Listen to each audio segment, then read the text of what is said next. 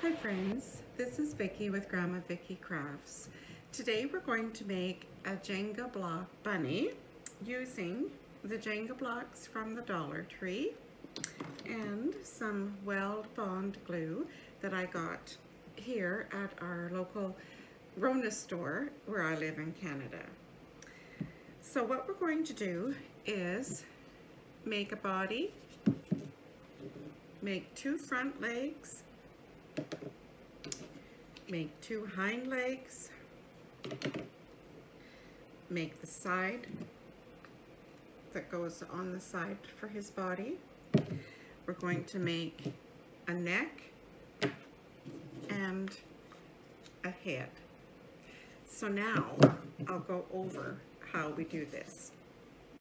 So first of all, for the body, and I have to say this is not my idea. I was inspired by another crafter whom I will link in my description box at the end of my video. So to make this bunny, the body, we have 116 blocks. We have 8, 8, 7, and 6, and I've made 4 rows of that. So that will be the body of the bunny. Then for the front of the bunny that goes on there, I have used 2 on top of 2, which is 4, and then 1 in front. For the hind legs, I've used 3 on top of 3, and then 2 the other way. For his front legs, I've used 2 on top of 2, on top of 2, and then 1 for his foot. And that will be his 2 legs. For the neck, I have used 6 blocks, and there's 3 on top of 3, and they're sitting this way, this direction, not flat, this direction. So now for the bunny's head, it has 2 parts for the head. So for the bottom half of the head, I have got 6 blocks and 4 rows, and the blocks are glued together this way.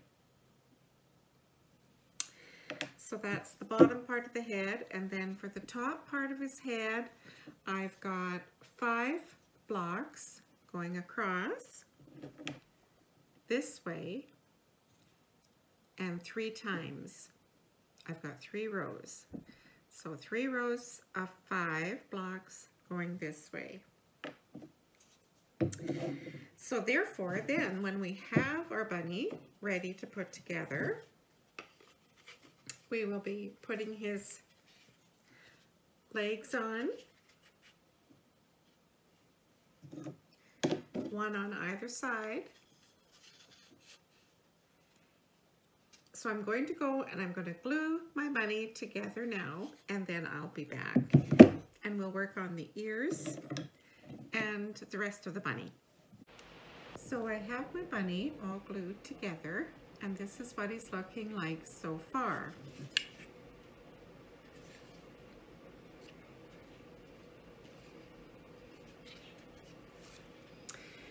So now for his eyes and his, first of all, I guess for his little nose, I used these little wooden beads that I found at the Dollar Tree, and I took a piece of Rafia and I put it through the hole in the little bead, and I pulled it through, and I did the same on the other side, and I pulled it through,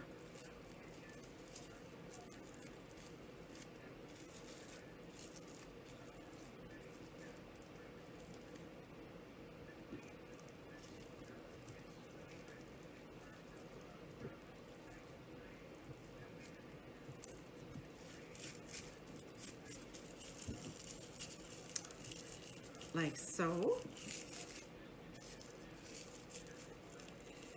And then I just cut the ends, and that's how I made the bunny's whiskers. And then I used the other one and I glued it on top as well. So then I took my Cricut and I made the little eyes and the little nose and the little teeth.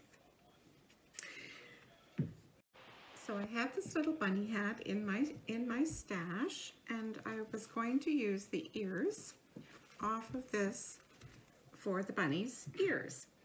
So I just took them off of here, both of them, and I wanted them not to be white. So I dipped them in leftover coffee from my coffee pot, and then I set them to dry. There's also a little wire in here as well, so that'll be good to shape the ear after when I get it on the bunny. So then I did the same for the tail. I also dipped the tail in the coffee to make it a little bit browner as well. And the tail is, it's called Snowball decor, and I also got that at the Dollar Tree. So that's his little ears and his little tail. So also on his face, I did give him a little bit of blush. So now I'll go and I will glue his ears and his tail on, and I'll be back. So there we have it.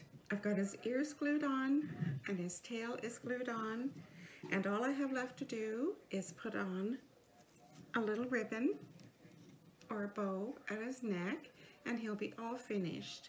Now the number of Jenga blocks that I used for this bunny was 184. And as I mentioned at the beginning of the video, the lady's name that inspired me to do this, or her channel, is called the Crafty Shopper. So it would be nice for you to go and see all her ideas that she has using the Jenga blocks. She's a very talented crafter. So if you like this and you'd like to share with your friends, please do so. Subscribe to my channel if you haven't already, and always remember to be kind. Thanks for watching. Bye now.